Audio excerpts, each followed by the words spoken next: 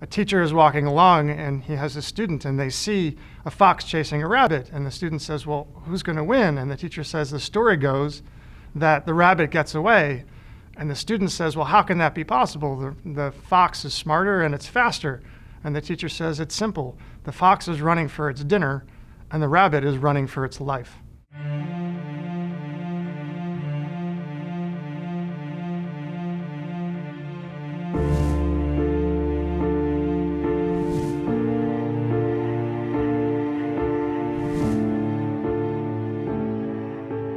I think often happens with new technologies.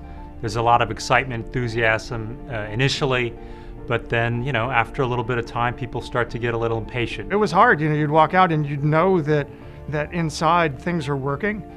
We know that we're making very good progress towards the goals, yet you'd read about in the newspapers that, people have given up, that people are walking away, and you start to question whether you're actually doing the right thing with your time. It was like really they are fleeing a ship, and that was unexpected for most of us in research, actually. And maybe that was more because it didn't really happen as quickly as the outside world would have loved to see it. And it was the first time where you weren't just adding people every year, that actually, that we had a smaller number of people at the company at the end of the year than at the beginning of the year. But then you think about the technology and you think about its potential to help people, and that's really what drives you to come in every day in those circumstances.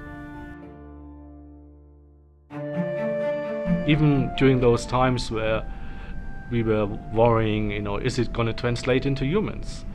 I felt there's enough evidence in our research already that it actually will. Really, everyone who's been in the oligonucleotide space knew that delivery was going to be the key fundamental challenge to the technology. We knew that was going to take some time. We knew that was going to take effort. And we just had to find the right delivery strategies for it. That was challenging. And that will continue to challenge us for the rest of the existence of this company. In those years, those so-called difficult, dark years, really were some of the times where we had the most progress and the most success internally. And I think that's what a lot of times people in the outside world, didn't see. Now is the time we have to show to the world that it is a mechanism which we can make drugs with.